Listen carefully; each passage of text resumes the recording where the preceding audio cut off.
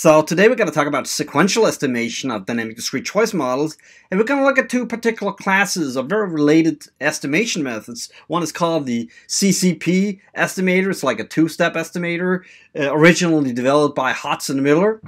And then the other is the nested pseudo likelihood algorithm suggested by Aguirregabiria and Mira, that is essentially following the sequence of not doing two-step estimation, but like a k-step estimation, and gradually improving on the properties of the estimator. Okay, so yeah, we'll get to it. I'll show you all the details. So why is this? Why are we doing this? Okay, so this is kind of motivated by this last couple of lectures where we actually use quite a lot of effort in solving fixed point problems, and the question is really, do we really need to solve a dynamic program to estimate the model?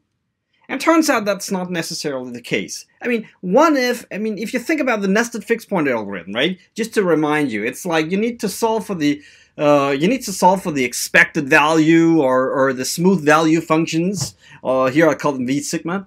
For every time you want to calculate the choice probabilities. They're kind of indexing the continuation values for the agent, and you need to solve a model to get those, right? And they feed into the choice probabilities, and they're also in the likelihood function, and then you got this nested fixed point algorithm where you need to solve that fixed point over and over again. Okay, and that's pretty computational intensive to do that, especially when you have like large-scale dynamic programs, right, with many state variables and many decisions. So what if we could just estimate those continuation values from the data without even solving the nested fixed point problem? Okay, that would really, reduce the computational complexity involved in finding the structural parameters. Okay. Now, so here's another path-breaking paper. I've already referred you to like Rust 1987. So here's another really defining paper for this literature. It's a paper by Hotz and Miller from ReStud 1993. It's called Conditional Choice Probabilities and the Estimation of Dynamic Models. Okay, and that's just really what they do. They estimate the conditional choice probabilities and use that to estimate the model. So let me just briefly explain why. So I'm going to actually go into details with this later. Just this kind of overview. So Hotz and Miller's idea was to use observable data. Observable data on the state variables and on the decision variables to estimate the conditional choice probabilities, or the CCPs as they call them. Okay, and then they developed this inversion theorem that shows that you can, map the choice probabilities to differences in the value function. Just think about the Logit model, right? You have choice probabilities that essentially function of value function differences. So what they show is you can go the other way around, and that idea applies more generally than to the Logit model. In particular, it applies to the case where you have conditional independence. Okay. So that's really cool, and then by simply using the estimated conditional choice probabilities, you can actually estimate the continuation value. So the idea is really this two-step estimator, where you first estimate what we'll call like reduced form conditional choice probabilities, or the CCPs. We call them p hat.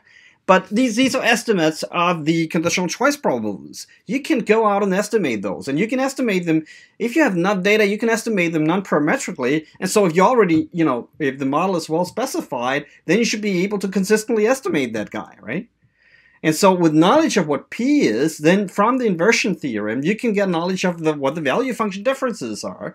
And you can use that to kind of measure the continuation values that you would otherwise need to solve for by dynamic programming. Okay, and so that now you got everything that enter into the likelihood function. You got your utility functions that's parameterized, and then these continuation values that you have estimated or measured using the estimated conditional choice probabilities from the first step, and then you just go and maximize that. Okay, and so we just keep those p's fixed, those p hats fixed at the structural the non-parametric estimates, and it really just if your second criterion is some pseudo likelihood, or we were trying to mimic the same estimation procedure as we did in the nested fixed point problem where we estimated maximum likelihood, well, then this is really just boiling down to estimating a Logit model if you have the ID extreme value shocks. I mean, a static Logit model. Okay, so first step, CCP estimators, and then a static Logit model after that. And well, that's easy. It can be done in STATA. It's not like you need a whole course in dynamic programming to do that. So we'll refer to this as the Hotz and Miller approach, or the CCP estimator. Okay. So this inversion theorem is actually powerful for really many things. So I really encourage you to read that paper, the Hotz and Miller paper, and actually a whole series of papers that's coming after that, including lots of work by Bob Miller and Peter Aguirregabiria, most notably. Okay. So what can they use this for? So this inversion theorem is, you say you can go from value function differences to choice probabilities and back. Well, the back is the inversion, so you can express value function differences as a function of choice probabilities. With that, you can develop estimators to structurally estimate the structural parameters without solving the model, as I've just kind of outlined. Okay. And then you can, provide empirically tractable representation of the conditional value function. You just, can go out and estimate the conditional choice probabilities, and you put them into the Hotz-Miller inversion. You got your, conditional value function, or choice-specific value functions, okay, that you would otherwise need to solve for with dynamic programming problem. Well, there's a catch here, because you want to do counterfactuals. Well, those functions going to change, and then you would need to solve the model, okay, but not to estimate the model, okay.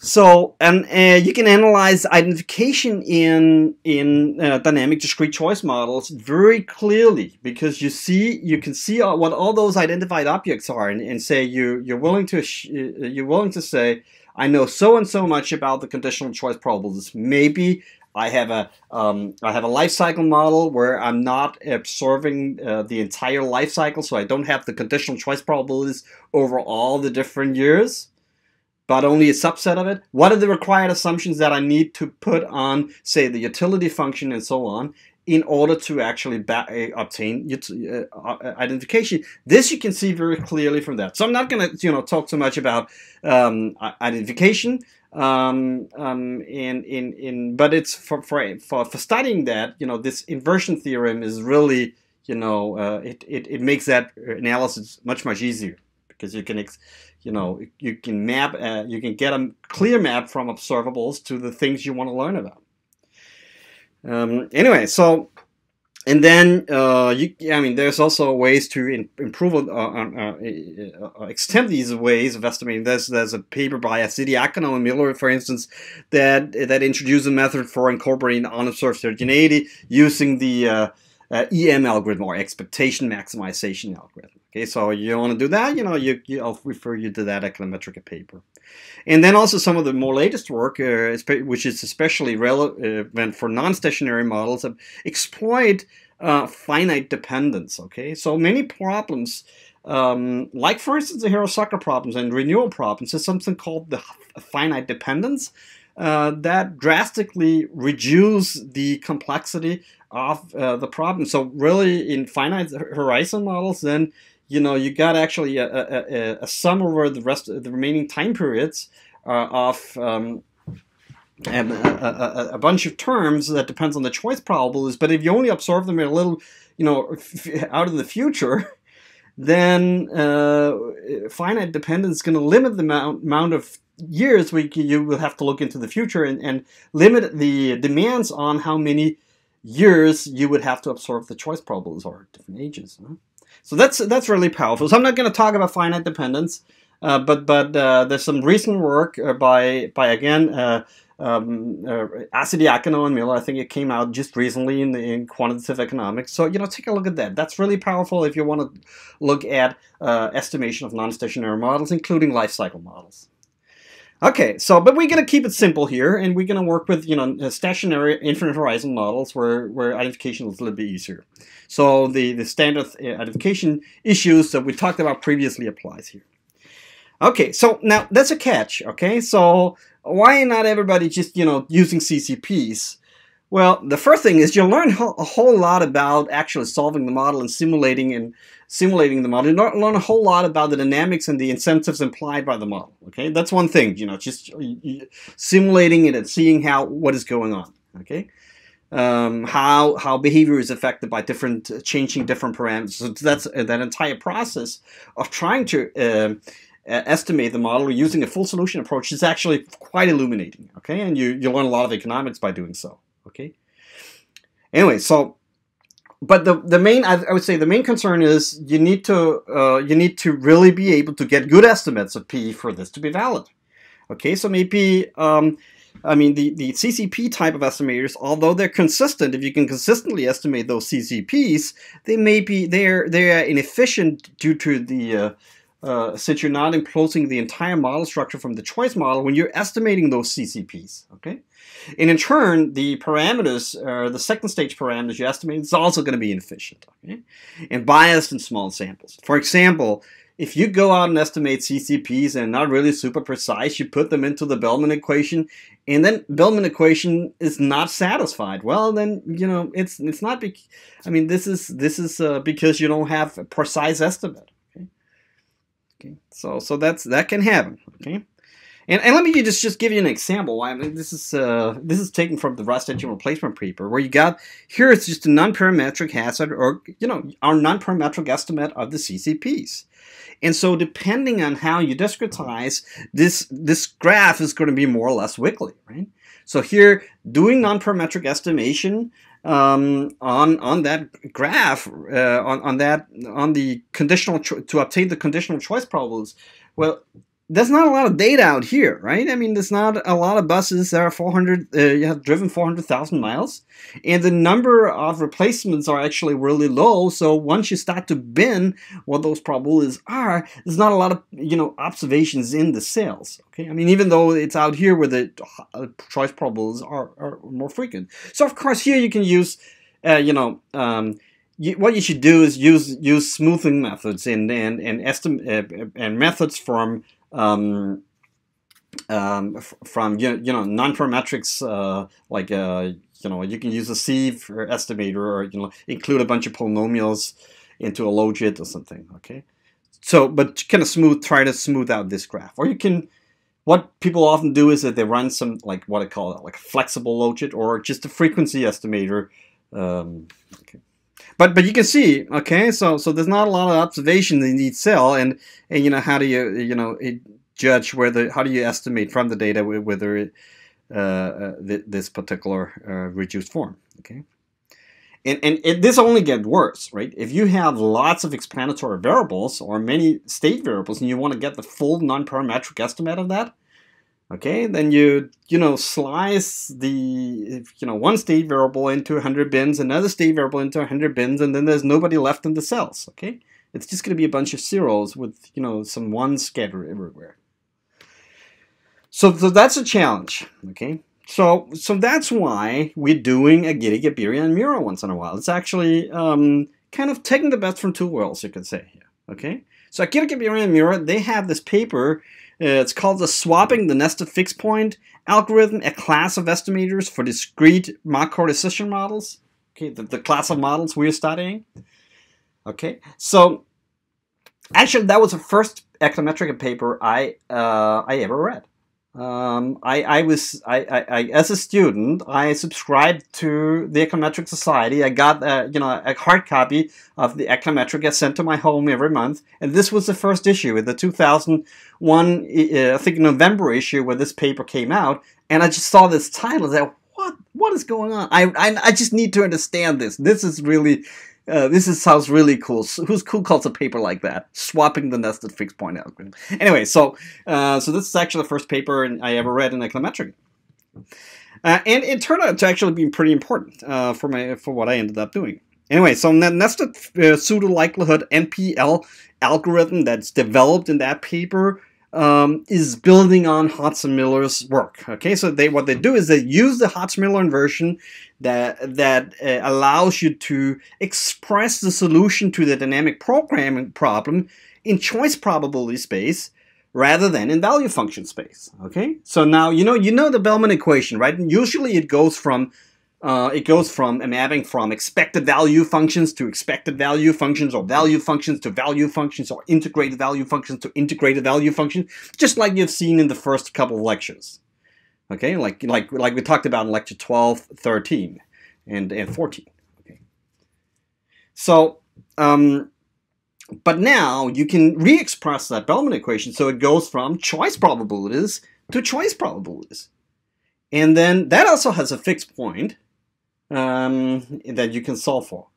So what Aguirregabiria and Mira do is that they actually do that iteration. When you're iterating on that Bellman equation, you put that outside the nested fixed point algorithm, like the outer loop, and then the inner loop, you do the maximization where you search over the parameter space. So what they really do is that they use a Hotz-Miller to go from the choice probability space to express the solution to the dynamic programming problem in choice probability space rather than in value function space. Okay, and then they recursively update when they're doing these CCP type of estimators. They recursively update the conditional choice probabilities to obtain a sequence of estimators, one for each successive approximation they are doing on this NPL mapping. Okay, and they call that they call those estimators policy iteration estimators because actually finding the fixed point in choice probability space amounts to actually doing a policy iteration, or almost like a Newton-Kontorovich iteration. Okay, so it turns out that this has actually some very desirable properties, and computational properties. So when the nested pseudo likelihood estimator or algorithm is initialized with consistent non-parametric estimates of the CCPs, okay, so like Hotz and Miller would do, they would estimate those guys here non-parametrically. Then the sequence of those estimators, oh, sorry about that, the sequence of those policy iteration estimators, they hold the Hotz-Miller as a special case, namely where you're not doing the updating, okay? And also has the ReStud methods as a special case, and the limit where you just iterate and iterate and iterate and iterate, and then the fixed point on that policy iteration or NPL mapping is in the limit equal to maximum likelihood, that estimator. Okay. So that's kind of giving you, maybe, I'm going to go through all these details here, okay? But the point here, with the key point with the paper is they are able to balance the cost, the computational cost, and the associated with the NFXP and the efficiency cost in terms of loss of statistical precision that arise from the two-step estimators. You're able to balance those two costs because you can just iterate as long as you have patience, if you will. Okay, you get more and more efficiency as you update those estimates more and more. But then, of course, that takes time. Okay, so that's really balancing that trade-off. Okay, they do some Monte Carlo. I'm going to show you some of the results based on, again, the bus engine replacement problem, and that's kind of highlighting the features that are expressed here.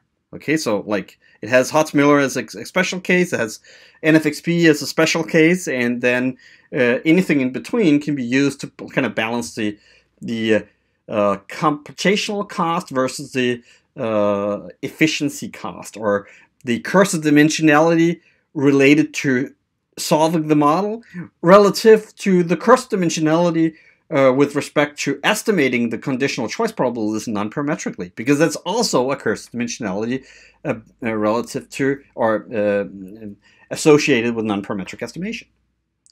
Okay, so let's just go to the equations, and this was a lot of talking, but here's the problem. I'm going to use a slightly different notation to what we've looked at previously, but this is Aguirregabiria and Mira's notation, which is very clear. So just to stay close to the paper. And I'm going to illustrate also the Hotz and Miller estimator by using Aguirregabiria and Mira's notations and derivations. So given that the Hotz and Miller idea is kind of a special case, there's no reason to go through both papers. And now you've seen them.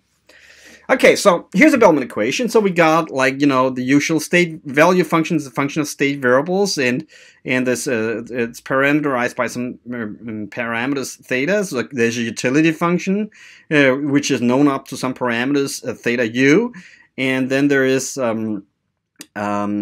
Then there's a transition density here for the state variables. That's determined by parameters theta g that kind of indexes the parameters of the unobserved state variables, as we'll see, and then theta f as for the observed state variables.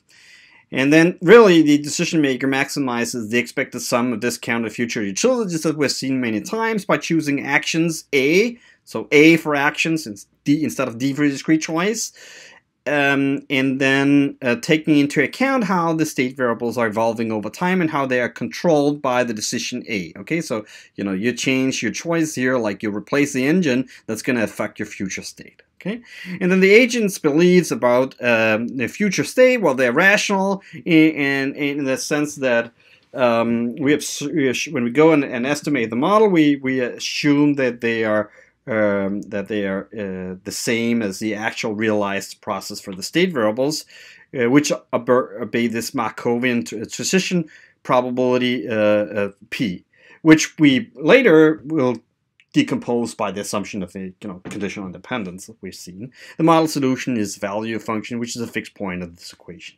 So this is the general approach, and then we have Rust's assumptions. We have the conditional independence assumption that allows you to factor the control transition probability matrix P here into these two objects, and essentially ruling out any dependence of previous epsilons.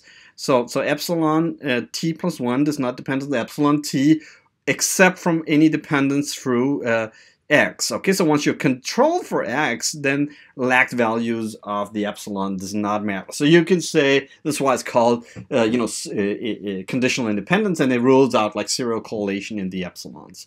You got your additive separability, as we've talked about previously, that allows you to separate out the deterministic parts of the choice-specific values in a stochastic component and a fixed components. And then we can assume here that that's a finite domain of the observable state variables. In other words, the state variables is going to be discrete, or if they're not discrete, we're going to make them discrete. Okay, so we're going to discretize. Okay. And then finally, once every now and then, we're going to make the assumption of extreme value distributed epsilons. Okay. Did I say? Oh, yeah. Okay. So the state variables, they factor into these two observed and unobserved state variables, and these are choice-specific, continuously distributed variables that can be multivariate at extreme value, and if we get Logit formulas and everything is nice. So let's go on and define the smooth value function, sometimes also called the integrated value function or the Emax operator. What it is really like it's an integral of the value function, which is now a function. It's a function of both state variables, right? We got two state variables here, so here we got the value function, right? So you got both x and epsilon in there, right? So this is potentially like pretty big dimensional problem, as we have talked about. Okay, but now you can, because of the conditional independence assumption, you can integrate that guy out so it doesn't depend on epsilon. Okay, and so under the conditional independence and additive separability, we can summarize the smooth Bellman equation in this way, and here I actually also use the fact that we have a finite number of states. So I replace the integral and the expectation operator with a sum, and then we have this smooth Bellman operator. Okay, so I mean this is just simplifying a little bit, and we've been there in some of the previous lectures, and this is a little bit of a review. If you then want to derive the distribution of the discrete decision rule, you can do that by integrating over these different epsilons, and then you get the conditional choice probabilities that we will also refer to as CCPs, or conditional choice probabilities, because these are choice probabilities for action A conditional on state D. So these are like conditional choice probabilities. What do they depend on? Well, they depend on here the value, choice-specific values, also sometimes called conditional value functions, for each of the alternatives. Okay, so there's like this integral over the indicator function that alternative A is the chosen alternative in the sense that it maximizes the choice specific value functions. Okay. So, you know, this is all just to remind you of a little bit of notation. Okay. Now, so what we want, and this is the, you know, the Hotz-Miller quest, right? We want to go from conditional choice probabilities to value functions, and you can already see here, right? It's here. You can go if you knew what the choice specific value functions were. You can go from choice-specific value functions to the choice probabilities, and then there's this standard thing in discrete choice model. You would need to make it's only differences in utility that matters, so you can difference against one of those alternatives, and then it would not change the maximization problem inside here. So really, you can express everything in choice in value function differences instead. So you got a mapping from value function differences to choice probabilities. And then what Hotz and Miller show is you can go the other way around. Okay, so basically the choice probabilities are uniquely determined by the vector of normalized function differences. Let's just call them, you know, V tilde, which is like difference against some alternative. Let's just difference against alternative 1. Okay, and then there exists a mapping, this Q mapping, such that all the choice probabilities for alternatives greater than 1 is equal to that mapping, where you can get from that choice probability difference to value function difference to choice probabilities, and then say we are only looking at one of those alternatives because, you know, the choice probabilities they're summing to 1, so the last one is just, you know, residual determined as this 1 minus the sum of the other choice conditional choice probabilities. Okay, so here we would, you know, without any loss of generality, we can exclude the probability of alternative 1. Okay, because it's kind of like determined by the sum of the rest of them, 1 minus the sum of the rest of them. Okay, so, you know, Hotz and Miller established that this mapping is invertible under the conditional independence assumption, and so that can be that idea can be used in like a pretty wide generality in not only in Logit models, but we'll see it on the next slide that it's very easy to invert in the Logit model. Okay, so in general, also you take the derivatives. You take the derivatives with respect to value function differences. Well, then you actually get this Q mapping. Okay, so when you take the when you take the derivative of the social surplus function, which is, you know, the expected max, or the Emax operator, or the smooth max operator, which you take the derivative with respect to that, then you get the Q mapping, or you get the choice probabilities, loosely speaking. Okay, so the differences of the of this guy here with respect to value function differences is going to be equal to the choice probabilities, or the mapping that go from differences in choice probabilities to differences in value functions to the choice probabilities. Okay, so here's an example. So under the Logit or extreme value assumption, then the social surplus function that we also call the log sum and the smooth max operator and many other things. McFadden called it the social surplus function. That's known as this log sum formula. Okay, so we can get this expression here in closed forms. You've got the sigma times the log of the sum of the exponentials, where you sum over all the choice alternatives. Okay, those value functions. And then the jth component of Qx, that is I mean, when you take that derivative with respect to value functions or differences associated with the jth alternative, then you get the choice probabilities as you know them, the Logit formula. Okay, so it's not hard to get the value function differences in this case. I mean, in fact, you know, if you knew those p's, right, you can, how could you get, you can get those value function differences pretty easily. I mean, maybe a nice exercise to know. Okay, so that's part of the quest. Now we want to go all the way from conditional choice probabilities to value function. Okay, so we can rewrite the smooth Bellman equation that we have over here. Okay, now we can rewrite that on this form. Essentially, what we're doing here is, you know, making use of the law of iterated expectations, and we're deriving the value functions here, well, the right-hand side of the Bellman equation, conditional on both x and the decision, the optimal decision. Okay, and then we'll multiply by the probability for that decision. Okay, and then sum over all the decisions. So this is like really just an application of the law of iterated expectations. Okay, so what do we have here? Okay, so this equation here where I calculate the conditional expectation of what we have in here, conditional on x, right? And conditional on the action. Okay, and then I just, you know, multiply with that. Okay, probability. So it can be shown you can write in this way. Okay. So with that, what do we have in here? We have the conditional choice probabilities. We have utility function. Those we can calculate. This we can estimate, right?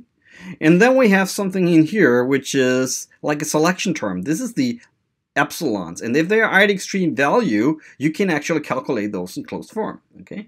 The bottom line is they actually depend on the choice probabilities as well. Okay, as we'll see.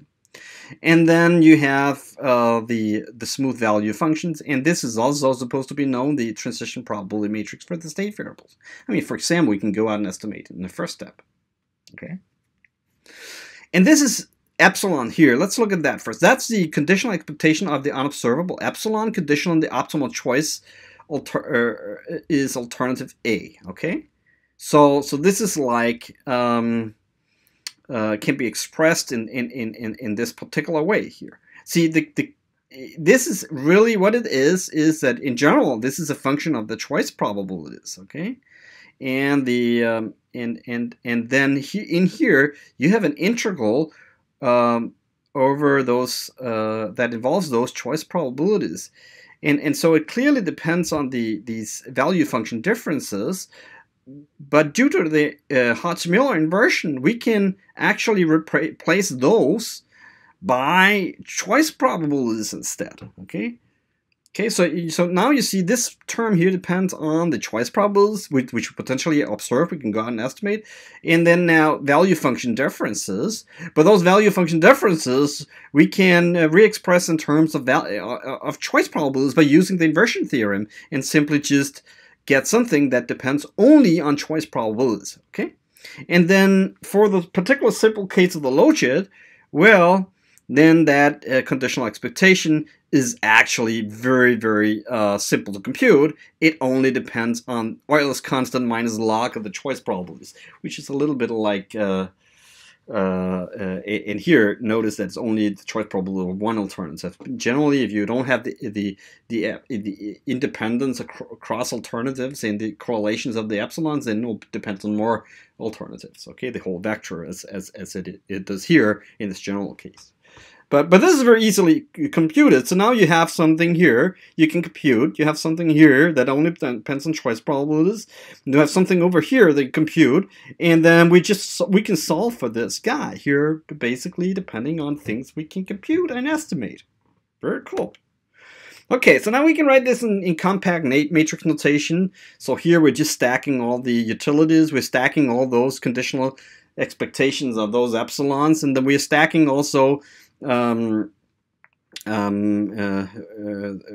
are rewriting this here, this sum here in matrix notation here, using conditional transition probability matrices, just like we did in the first couple of lectures, where we Remember those conditional choice transition matrices for ancient replacements, that if you condition on replacement, then you would have like a column in the beginning where there would be probables, and otherwise you would have zeros, and if there are no replacement, then you would have those non-zero elements of the off diagonal. So we've seen this many times, right? So these are the transition matrix conditional on the choice, right? So the cool thing is we want to solve for this guy here, and you see everything else is known, right? This is known. This we can compute. This is depending on choice probabilities. This is also known as it's just Euler's constant minus the log of p, and then this is also something we can potentially observe. We can estimate in the first step, and then what do we have here? Well, this is what we're solving for, and we can solve that system of equation. And if you have a finite number of state variables, this is just a simple linear set of equations, which you can solve this way. Okay, so you subtract this here on the other side, and then you get something like v sigma times indicator functions minus beta times those transition probabilities. Remember, you need to compute that sum here, right? So that's what's going on here. You're summing over all those choice summing over all alternatives, so you get the unconditional transition matrix, which is like the choice probability weighted sum of conditional choice probability matrices. So once you got that, you can just put that on the other side, and then you pre-multiply with that matrix on both sides, and then you have isolated v sigma, and it's essentially just a function of things you know. Okay, so now what do we have here? Just to sum up, we have now a mapping from choice probabilities to smooth value functions, which is what we wanted to have. Now that's not all the way. Okay, we want to express the entire fixed point problem in probability space. Now recall that this is just repeating the equation we just got to, right? Okay, and the mapping from choice probabilities to smooth value functions. Okay, and the other primitives in the models that like this stuff we can compute. Okay, but then we also have the Logit formula, or we have not the Logit formula, but the conditional choice probabilities that depends on the value function differences. And what do we have here? Well, we have the smooth value function. So suppose we could just substitute that right in here. Well, what do we have on the right-hand side? We have things here, the conditional value functions, that depends on essentially things we can compute and choice probabilities. Things we can compute. Okay, so now you have things you can compute, and then things like the smooth value function we just said was a function of the choice probabilities, like signify here. It's a mapping from choice probability to smooth value function. So now we have a mapping from smooth value function to smooth value, or from choice probabilities to choice probabilities, just like down here. So really, when we call this up here the policy valuation operator, in the sense that if you come with a policy, you get the value. Okay, so this is what's going on here. You come with a policy, and then you get the value. Okay, now you can put that right into this formula for the choice probabilities too, and then we get the cornerstone of the nested pseudo likelihood estimating, which is the mapping from choice probabilities to choice probabilities. Okay, so if you want to solve the model and find a fixed point on the Bellman equation and the resulting choice probabilities, you can just solve this fixed point problem instead. So it's just another Bellman equation, or the Bellman equation in choice probability space rather than in value function space. Okay, so the original fixed point in value function space, I mean, where do we have it? Not this one here. The original one, this guy here, where we have a mapping from value functions to value functions, now expressed in probability space. Here, we get a mapping from choice probabilities to choice probabilities, described by those two equations here. Okay, this depends on choice probabilities. We put it right into the formula for the choice probabilities here, instead of this guy here that enters in the choice probabilities, and then you essentially have a mapping from choice probabilities to choice probabilities. If you want to solve a model, you can just as well solve for the fixed point P on this map. Okay, so call that the policy iteration operator. Okay. And indeed, if you want to find the fixed point, okay, it actually converges pretty quickly. And what you'll see, if you look at this here, what is this? It looks very much like something we have seen before, right? It's like the if you formulate the value function in smooth value function space, like in this space here, this is the Frechet derivative of the Bellman operator in that space. Okay? Well, it's 1 minus the Frechet derivative of the Bellman operator in that space, inverted. So what does it look like? The Newton-Kotorovich iteration, the Newton iteration, or the policy iteration, and this is also really what it is. Okay, so if you do the fast convert, if you do the iteration on that mapping, well, it's going to converge, and it's going to converge fast. And remember, here we have beta equal to 0.999. Okay, so you get the probabilities of this smooth of the quadratic conversions that you get from Newton using this. So that's a very cool thing. Okay. So and here down here, this is a solution. So you start here, and then you make the first iteration, next iteration, next iteration, and next iteration, and then you converge really quickly. Here you see changes getting smaller and smaller, and this really works. Now this is not, this is not what we're going to do for the estimation, because we can estimate parameters within each of those iteration steps. But this is, you can use this mapping here to solve the model. That's what I'm trying to show here. Let's talk about how you estimate the model. Okay, well, let's go back. You assume we have data now and actions and state variables. Now A and X instead of D and X. Okay, we have the with the two parts of the log of the likelihood function that the factors in this way because of the conditional independence assumption. We're not going to spend so much time on how you estimate the transition matrix. You can do that in the first step, or you can add that, and you can add that likelihood here. There's not really it's not a big deal.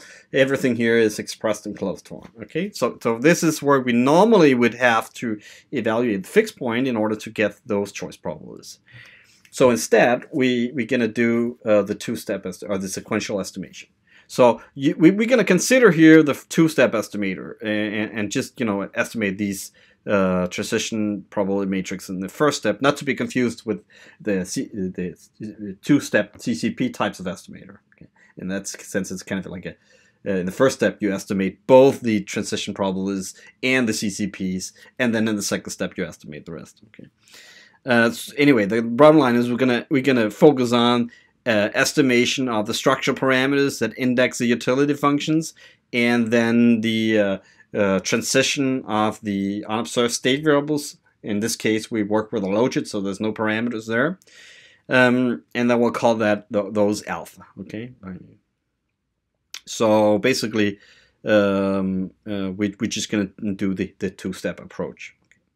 Okay, so here's the nested pseudo likelihood estimate algorithm. So first, you get parameters that index the transition matrix. Okay, so you can calculate.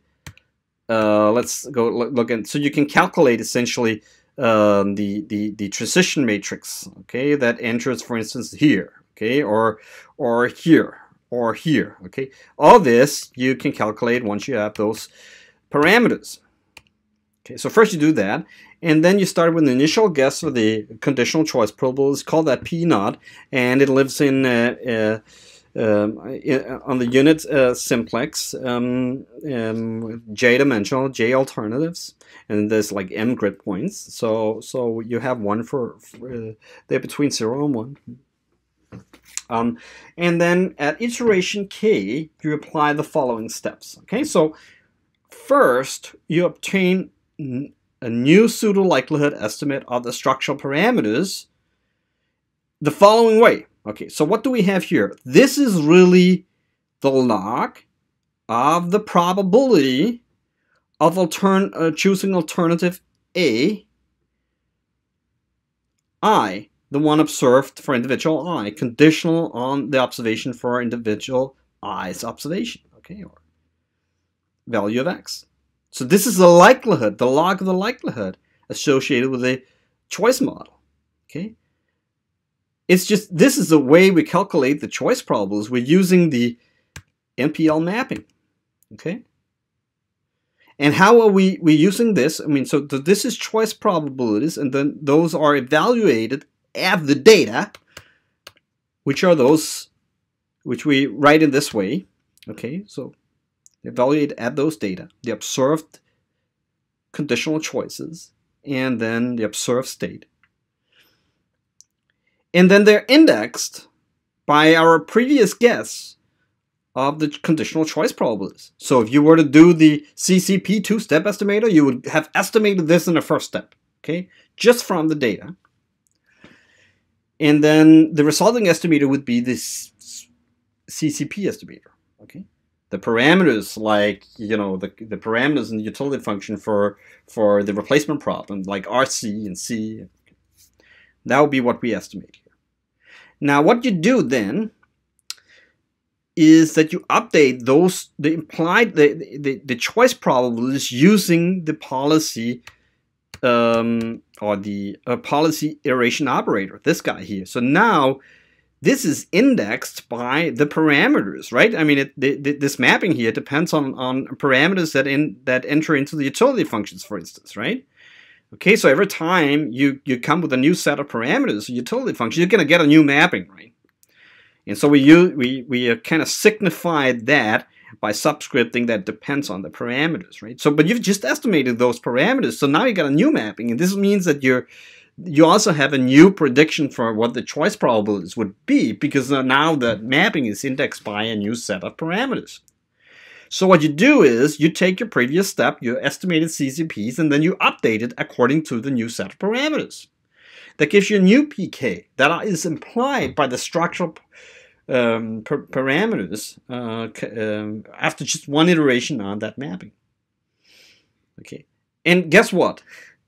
I mean, this depends on PK minus 1. Why don't we just put it right back in and see if it converges? And it does. Okay, and that is, you iterate on those two steps until convergence, and then when P and alpha does not change anymore, then this P you find is a fixed point on that iteration, on that mapping, the policy iteration mapping, meaning that it's a solution to the parameters, solution to the model at parameters alpha, and then this is actually converging to the maximum likelihood estimator. Okay, I don't know why I repeat this slice twice. Actually, this looks nicer. Okay, yeah. So anyway, so for any k, for any set of parameters, this sequence of estimators is coming out of following the sequence here. You know, alpha 1 for after one iteration, alpha 2 after two iterations, which shouldn't be alpha 1, but alpha 2 here. And then alpha k after k iterations. So if you iterate on that many times, it's going to converge to the MLE estimator by NFXP. But for any k before that, it is asymptotically equivalent to maximum likelihood. Why? Because as n go to infinity, CCPs are going to be you know, recovered exactly, and then this estimator here converges to maximum likelihood as n go to infinity. Okay, so you can say that you get less and less need for iterating on that mapping or that NPL mapping or algorithm as you get more and more data, and specifically that's the case also for this version of the CCP estimator. As n go to infinity, it's going to be equivalent to maximum likelihood. Okay, it's root inconsistent, which is a nice property, and it's asymptotic normal, and you can calculate the variance covariance matrix, although you have to account for the first step estimation error.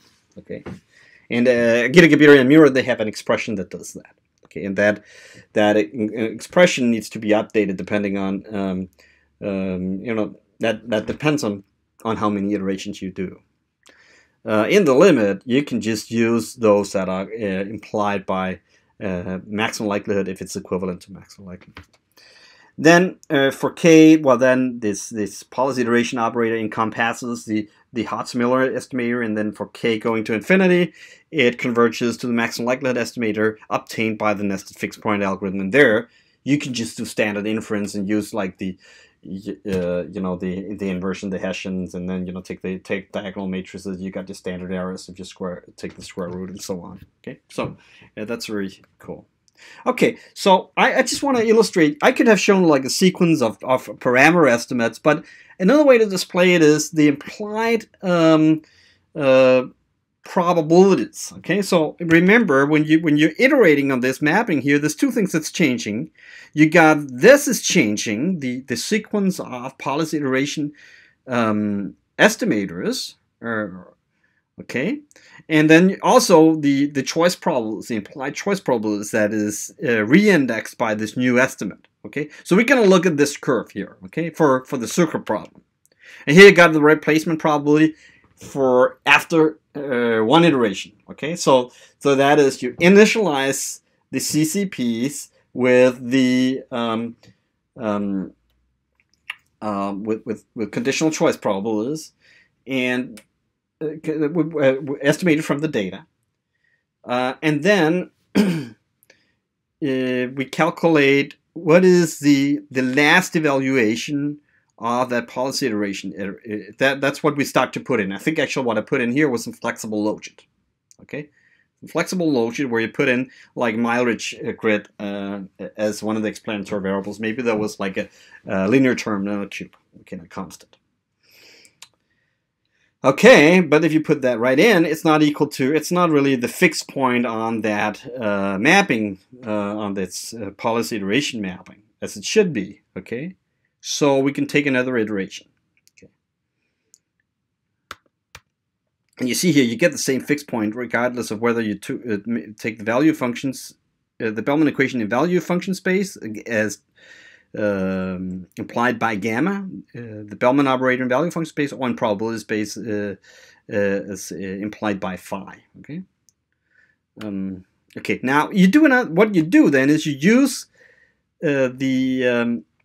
use the outcome from one evaluation of this operator here, which is what you got here, this red curve. You put that right back in, and do another iteration, then re-estimate the parameters, and then you continue. And then actually, like after 3 iterations, you're very, very close to the fixed point, okay? It moves a little bit, and then, here's after 7 iterations, the implied choice probable is not really moving a lot from the 3rd to the 7th. And so these are actually, after 3 iterations, you're pretty, pretty close to the true estimates in this case. And this is the implied replacement probability for the MLE, where you get the exact same thing as if you were essentially solving and estimating the model using the nested fixed point algorithm by John ReStud. The Hotz and Miller estimator is actually originally formulated in terms of minimizing this system of equations. So it's more like a GMM estimator, but here it's easy to show that the first stage PI estimator or policy iteration estimator, the way the Aguirregabiria and Mira is formulating it, is really just the CCP estimator, where the instruments here are the derivatives of that policy iteration mapping with respect to the structural parameters, where they're used as instruments. Okay, so just think about that partial derivative is going to be equal to the derivative of the the derivative of the value functions. So so that's something you can compute. Okay. Okay, so yeah, again, we have the small. I think we kind of talked about the small issues with the small sample problems, and this problem kind of grows as you have more state variables. So this is really the benefit of Aguirregabiria and Mira's approach, is that you impose more and more structure from the model. And I think if you go back and look at the sequence of these graphs, this was a bad guess to begin with. You're far away from the solution. well, then you're gonna then you will have to do more a longer sequence. Okay, and the implied estimates would not be equal to the true estimates, and you would need more data for this. If you have many state variables, you would need more data to really get a precise estimate of the conditional choice probabilities. So Aguirregabiria and Mira, they make this Monte Carlo experiment. I'm going to stop with this. What they do is they generate data from the Gaussian replacement model with parameters theta naught, which is like the replacement cost, and then the coefficient here the coefficient on the slope of the utility function, where the coefficient on mileage. Okay, and they have 200 cells. So this is kind of corresponding to, roughly the same parameters as there is in the estimated example in the engine replacement model. I think there are two. This parameter is 2, but then there's like 90 cells. So this corresponds, maybe to a little bit smaller parameter. Anyway, so it's the same. It's the same model with linear utility. Okay. Okay, so what we're looking at first here is really just the distribution of the Monte Carlo estimates you would obtain by the fixed point algorithm. Okay, and just to get an idea of the precision of the estimates. So here you got the mean absolute error of the on the estimator. Mean absolute deviation from the true value. So when that's around 2, which is corresponding to around 20% of the estimated of the true value. Okay, so like 20%. That's kind of the precision of that estimate. So on average, okay, 20% wrong on either side on average. Okay, and then the median is a little bit smaller. Okay, standard deviation 2.2, so not totally crazy. I mean, there's not a lot of replacement, not a lot of data. There's 1,000 observations here. So this is a place where there's, if you did not use maximum likelihood, well, then you would probably not be able to. I mean, then these estimates would be even less precise. This is what's going on down here. So you think of this as a CCP estimator because it's a policy iteration estimator only after one iteration, and then you got the another iteration, and then like 3 iterations, just corresponding to these 3 different graphs here, 1, 2, and 3, right? And then what I'm showing here is the Monte Carlo results after 1 to 3 iterations. And what you see is really, now we are comparing how close it is to the maximum likelihood estimator. So it's really the estimated parameter with Aguirregabiria and Mira divided by the MLE. So this is the percentage deviation from that, and so you get something like 4.7% of difference. You got and that reduces on average to 1.6 if you make another iteration, and then already after 3 iterations, it's pretty close to the maximum likelihood estimator, which is also indicated in these graphs. Okay. So you can do that with the other parameters as well, and you get kind of the same result. So the idea here is really you iterate, and then you get closer and closer to maximum likelihood, and you get more and more precise estimates. And actually, you can start this algorithm for any guess. You don't even have to solve for the. You don't even have to do the pre-estimate of the CCPs. So this means that whatever you put in to the sequence of estimators to begin with, you can put in like a complete uniform distribution, and it will converge if it's a if the Bellman equation to begin with is a contraction mapping, and that's what they show, and it works beautifully for single agent projects. Okay, so I think that's pretty much it. Well, then they also calculate the ratio of the estimated standard errors in the Monte Carlo exercise.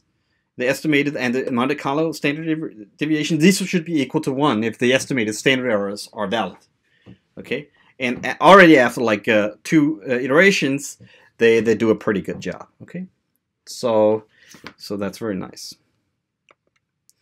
So they also show it's actually faster. Okay, so for most problems, the fixed point iterations, policy iterations are much more expensive than likelihood and pseudo likelihood hill climbing iterations. So that's why putting them outside of the loop and doing a optimization over the parameter size inside the loop, like, let me show you here what I mean.